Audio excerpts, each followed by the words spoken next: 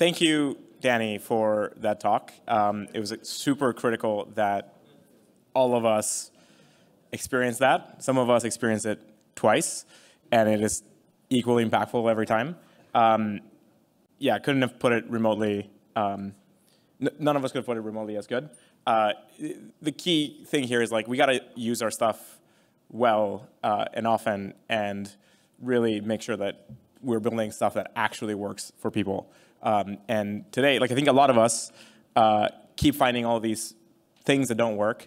And one of the things that came out of the conversation yesterday, and that ended up in we sort of started a large discussion about this, is that it's very difficult in our community right now to flag when things are like not working and translate that into an actual fix eventually. That does happen often, of course, but there's just a very large amount of times where that doesn't occur. And so people get like the wrong feedback of like, oh, I just kind of go and report things and it doesn't actually translate into improvement. And so we need to, and so that disincentivizes future improvements. So that one big thing that kind of all of us should do is kind of discuss how we can get to a good spot of being able to catch all of those kinds of problems and report those kinds of issues and improve things for ourselves, whether it's kind of updating docs, like deprecating things, maintaining things, keeping them working, and so on. And like we saw, so like I tried to use PeerPad earlier today precisely because of the talk yesterday, and PeerPad doesn't work anymore. And then HackMD also doesn't work. But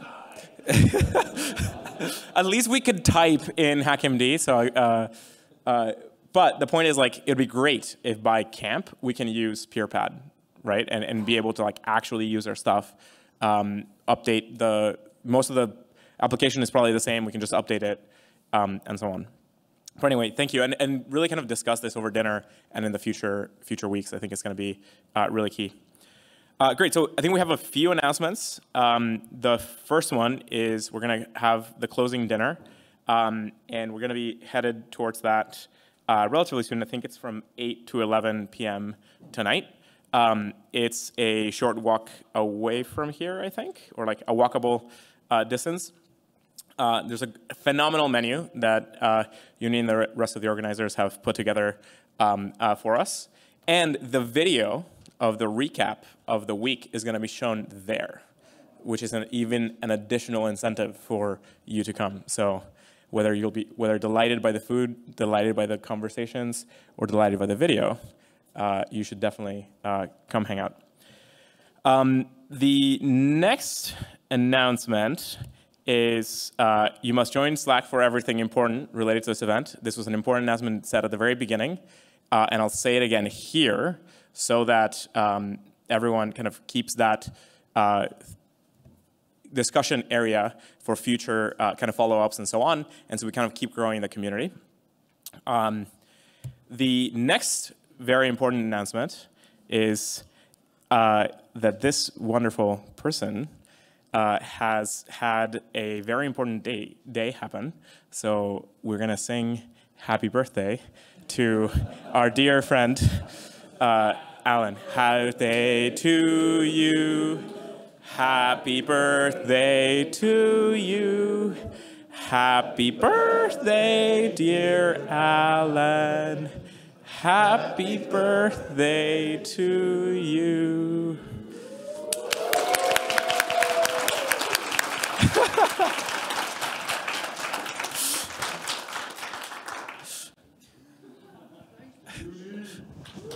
Yeah.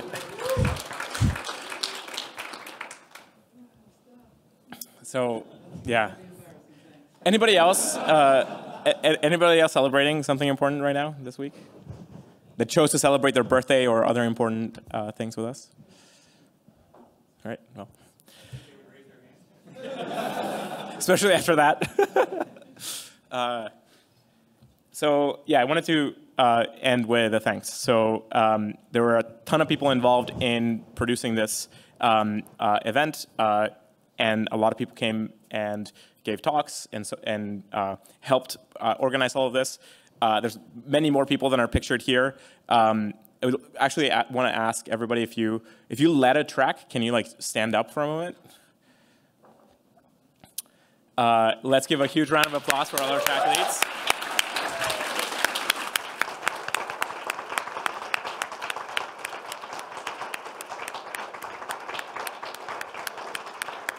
if you spoke or at a track or organized an conference session or something like that, can you stand up?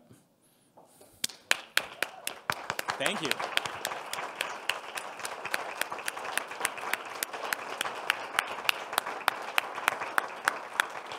And if you organize the event and all of the logistics of getting people over here or helped in any way to staff this effort, please stand up, including the AV folks who are already standing up, way ahead of the curve.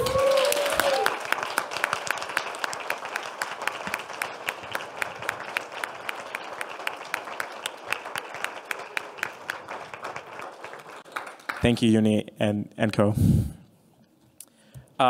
And that's it. So goodbye.